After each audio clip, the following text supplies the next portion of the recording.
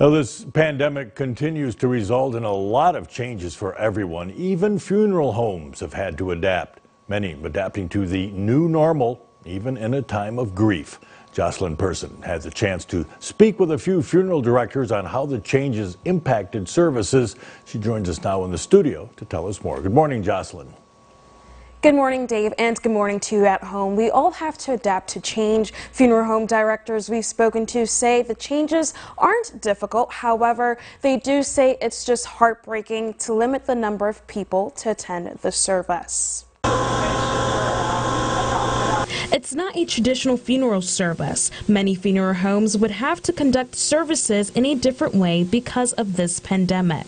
There are restrictions, just like the CDC guidelines for 10 people or less at services. Gatherings are eliminated. Many funeral homes have set new standards because of social distancing guidelines. It's really heartbreaking when you're telling a family that's experiencing loss to try to, stay apart from each other, wear masks, to do the things, but we also understand that it is necessary to keep everybody safe. Family and friends can still show their respects, just now with the help from technology.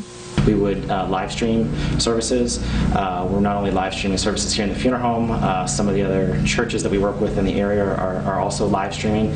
Many do understand that changes are out of their control these days when trying to say goodbye.